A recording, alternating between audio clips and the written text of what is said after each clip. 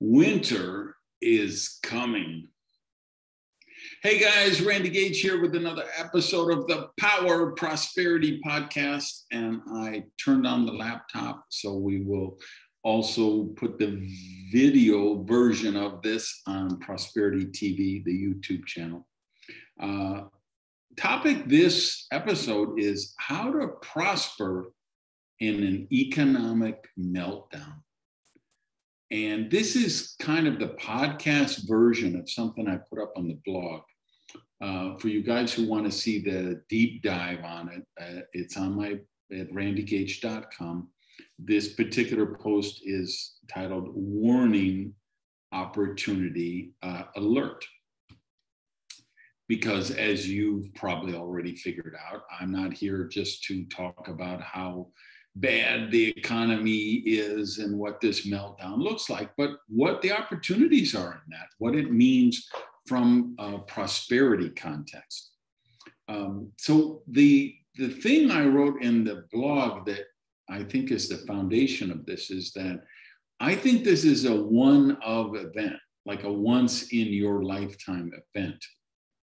We can't call it a black swan event because I think it was entirely predictable.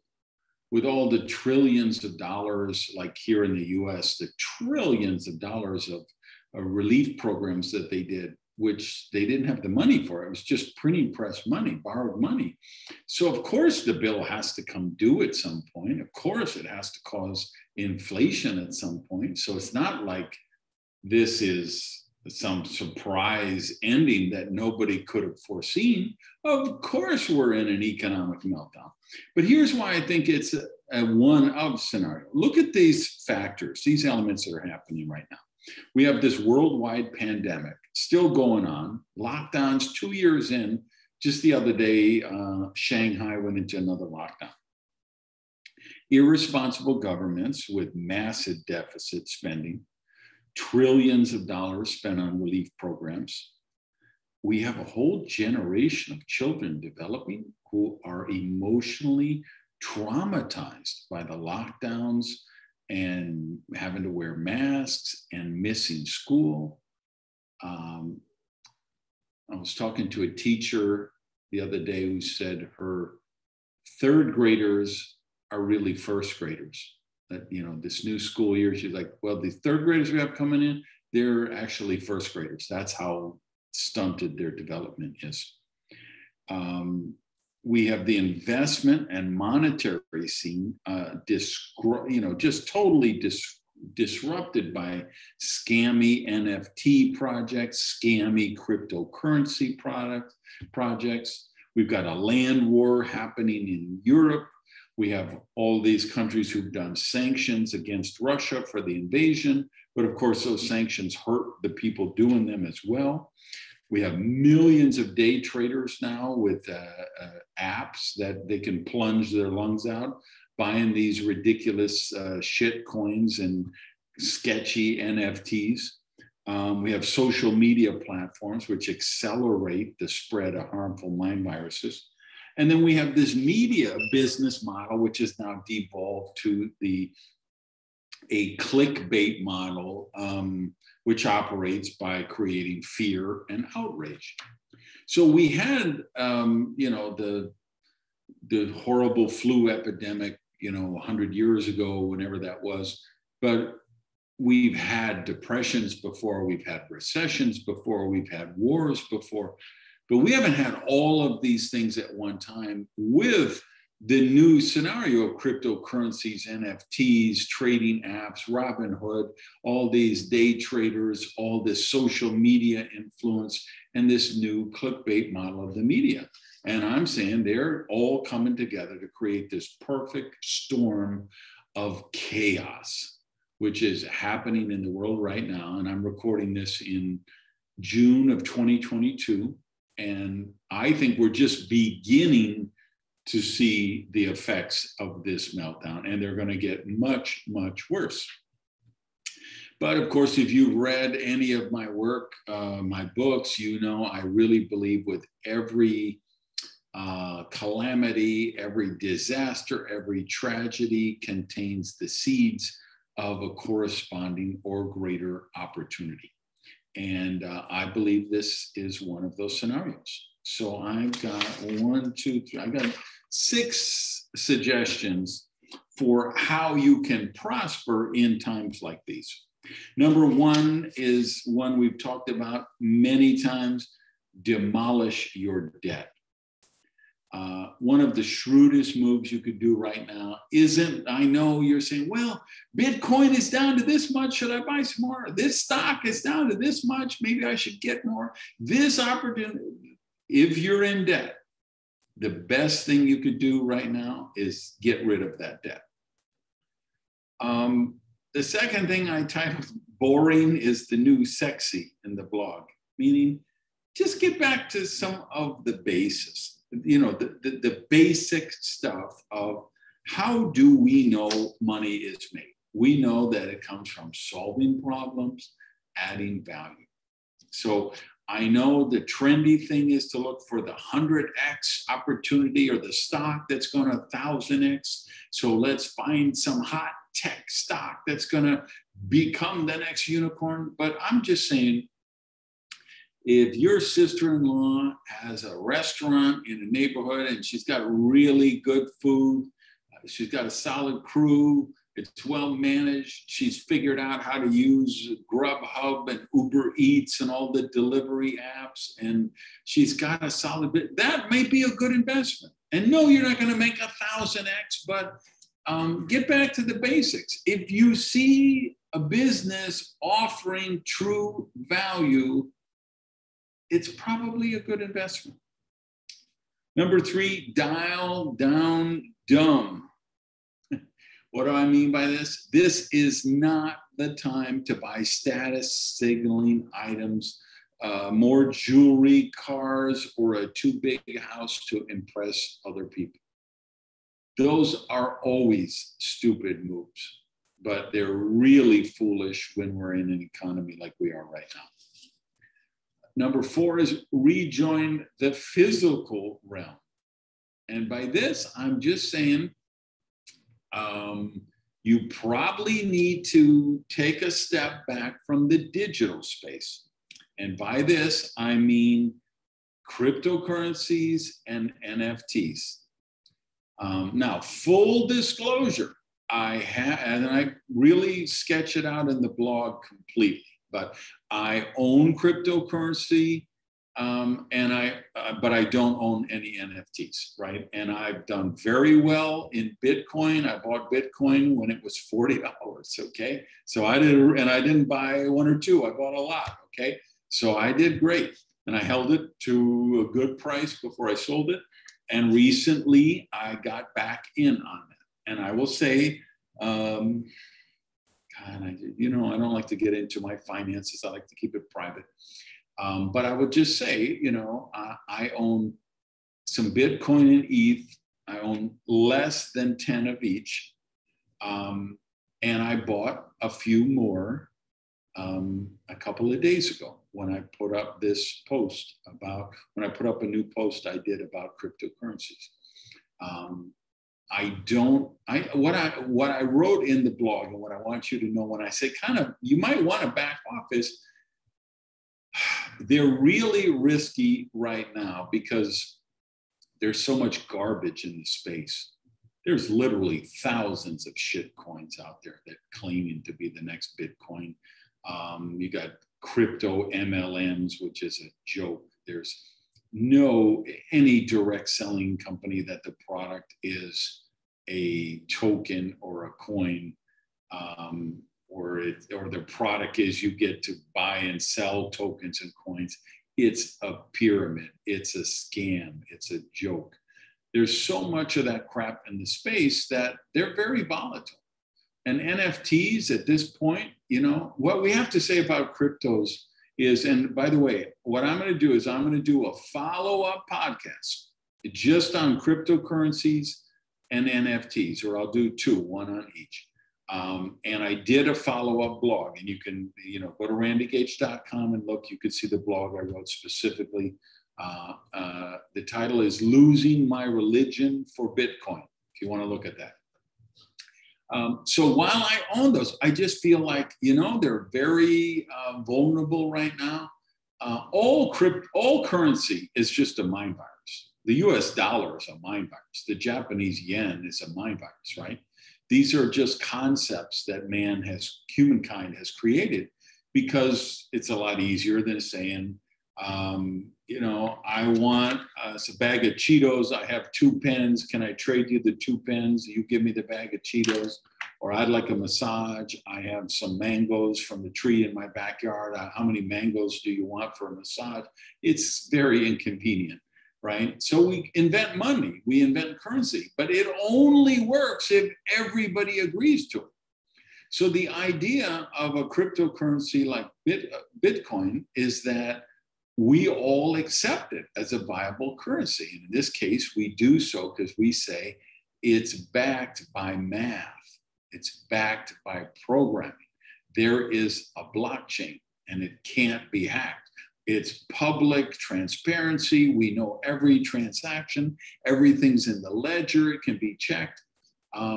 Sounds good, looks good on paper. That's why I own some Bitcoin. But if you think it's private, it's not. If you think it can't be hacked, that's not true. If you think it never could be affected by an electromagnetic pulse attack of some kind, I don't believe that. I think it could. So it's not a 0% chance that it could never be hacked. And right now, nobody's using it as currencies. Right now, it's more erratic than, it's the idea of Bitcoin and what many of these other coins have promised is that they would be a hedge against inflation and a hedge against the ups and downs of fiat currencies. And the truth is, up to this point, that hasn't happened. Inflation goes up, Bitcoin goes down. Stock market goes down, Bitcoin follows it. Economic meltdown, Bitcoin meltdown. It hasn't been a hedge against those things. It hasn't been a store of value. So all I'm saying is, up to this point, cryptocurrencies have not delivered on the benefits that we want them to have. The big ones that were promised, a peer-to-peer electronic cash that didn't rely on trust. I would submit that right now you need more trust to do transactions in Bitcoin than you need trust to do regular transactions in fiat currencies. Because at least with fiat currencies, there's some pretense of value generation, guarantees by the government issuing them. And there are some kind of laws that regulate the trading in them, in like stocks and bonds and things like that, other things that don't exist for cryptocurrencies. So I still think, hey, this could be really valuable one day. But they're a really small part of my portfolio. And if you read my blog, you'll see I list exactly how I do my own personal investments and how I view them. And as far as NFTs, this is, the future for smart contracts built on a blockchain like this level on Ethereum. This is the future. It's going to provide so much good to the world. But if we talk about NFT collectibles right now, this top shot crap from the NBA and the stuff some of these brands are doing. And if you're like me, if you're a social media influencer and you got 150,000 followers on your Instagram or Twitter or something, you got people every week, hey, you can make an NFT, we'll run the project for you. And, take this dope book and create a drawing of an armadillo and we're going to sell 1,000 of them limited, it's like, there's so much crap out there. I honestly believe in the NFT space right now, somewhere between 99.7% and 100%, somewhere in the middle, all are the only legitimate ones. And the rest are just worthless. That 97 point whatever percent and up to all of them are going to end up being worthless. And you talk to me all day long about your crypto punks and the Bored Ape Yacht Club and I'm just telling you the sketches I do in my notebook of the amorous aardvark have just as much value as some of the crap people are paying $400,000 for right now. So I'm just not buying it. Again, future. So, but just remember, the digital currency space, the blockchain space, we're trying to create kind of a financial utopia of sorts. And that's going to take decades, not days, not months, not even years, decades. So if you are investing in the digital stuff, it should be for your grandchildren or your great-grandchildren. But it shouldn't be that you're trying to use that to live on right now. And I don't like you taking a big percentage of your retirement portfolio and putting in that right now. Again, that'll change. I expect that the future this stuff would develop. But for now, in this economic meltdown, if money is tight, if you don't have a lot of disposable income, stay out of the digital space.